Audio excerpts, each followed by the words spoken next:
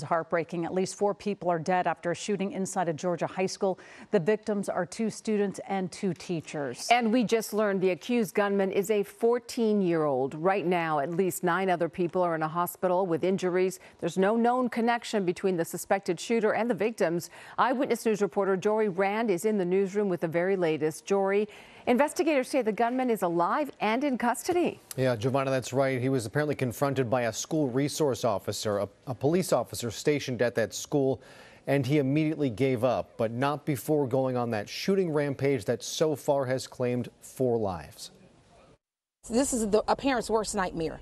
Our country's latest mass shooting was also its latest school shooting. It's unreal and it's unbelievable, and I'm so sorry to the families that this affected. A 14-year-old student went into Apalachee High School this morning in Winder, Georgia, and opened fire.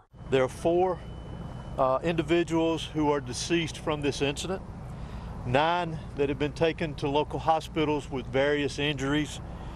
Of those that are deceased, 2 are students and 2 are teachers here at the school. Parents who were alerted to the shooting raced to the school, many abandoning their cars on the side of the road and running to campus. They're telling us to run because they didn't get all the shooters. They didn't get all the shooters. Students were seen filing out of the school with their arms up. At one point, a prayer circle formed on the football field. It was scary. My heart was kind of racing. I didn't even have my phone or anything, so I couldn't talk to my mom.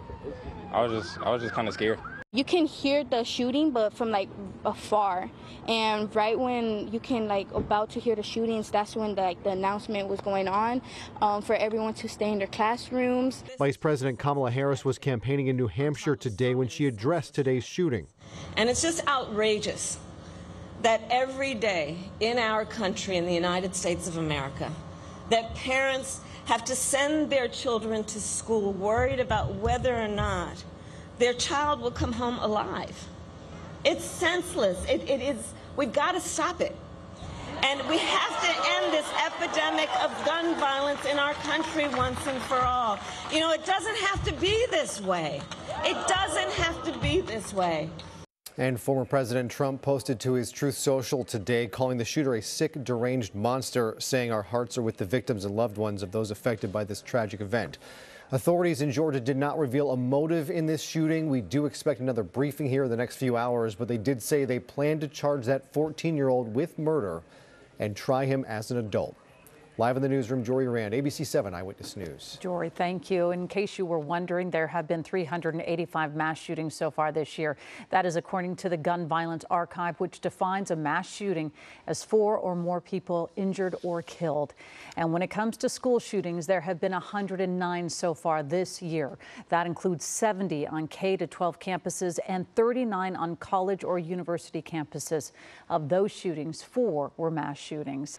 Hello, I'm Mark Brown. Get more great ABC 7 content by clicking the subscribe button for our YouTube channel and download the ABC 7 Los Angeles streaming app on Fire TV, Android TV, Apple TV, and Roku to watch on your TV.